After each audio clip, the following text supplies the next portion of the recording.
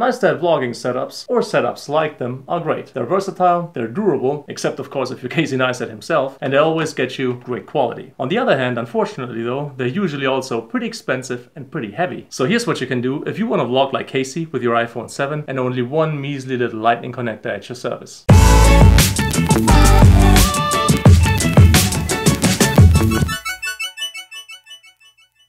Autofocus, of course, is of high importance. One of the very best video autofocus systems he ever used out of any of his setups was the Canon dual pixel autofocus in his 70D, 80D setups back in the day. So this is a comparison between the iPhone 7's video autofocus system and the dual pixel autofocus in my Canon EOS M6, which among the devices I currently have access to in regards to autofocus is the one most closely relatable to his 70D, 80D setups. And as you can see in this wide angle comparison, autofocus speed is approximately the same, but exposure compensation is a slower, yet much smoother deal with the EOS M6, whereas the iPhone 7 has a more staccato way of compensating the exposure that lets you make out the individual steps. Overall, the iPhone 7's video autofocus is a very good performer. It's relatively quick, face recognition works well, and so far it's been very reliable. Viewing angle of the rear camera, decent, if you're about selfie distance or further away from it for most occasions. You want to vlog like Neistat though, you definitely want to go super wide angle. And going from regular to super wide is accomplished almost instantly given the right lens cover lens combination. Two-piece revolving lens cover case and a wide angle from Anker.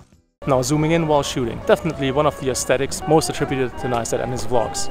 Technically there's no real substitution for doing this on a smartphone, but there's something we can do, and that is switching back to the rear camera.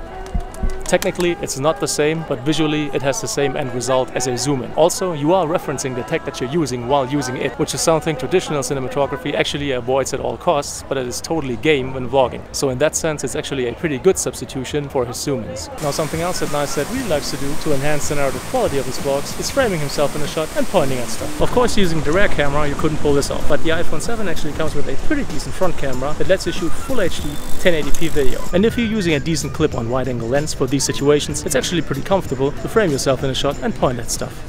Now when it comes to audio quality, all of his A setups always featured external audio. If you're using the internal mics only, you're not protected against distorted audio, and you kind of gather a surround profile of the ambience, which is not what you want when vlogging. What you want when vlogging is external wind protected directional audio, like you're getting right now from this custom audio hack built around the Rode VideoMic ME, and of course featuring the excellent Rode Puffin for wind protection. Now putting this custom external audio hack together is kind of complicated, so I've linked the video up here dealing exclusively with how to do this right. Now battery life on average gets me around about 2 hours. Then again, I bought this phone as a used deal. Probably the battery isn't what it used to be either. Then again, even if it gave you twice that, it surely wouldn't be enough for a full day of vlogging. So it's simple. If you want to vlog like Neistat, you want to be able to charge it while you use it, because, thank you Apple, you cannot change the battery. But what you can do is use the right power bank. Thin credit card sized power bank that comes with its own micro USB to lightning adapter. 3M dual lock low profile version on the back. Same on the case, cut right here, so this still opens. Power bank goes onto the phone like this. Lightning extension cable.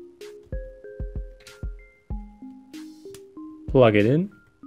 Done. Time lapses are of course prominently featured in his vlogs, and given the ability to extend on battery life through power banks are no longer a problem. You can go old school, just letting the camera roll, but I would recommend to use the dedicated time-lapse mode within the standard camera app of the iPhone, because it's gonna save you a lot of SD card space and you're gonna get away with a less powerful computer at home playing this back in your editing software. So, if you liked the video, please make sure to leave a thumbs up.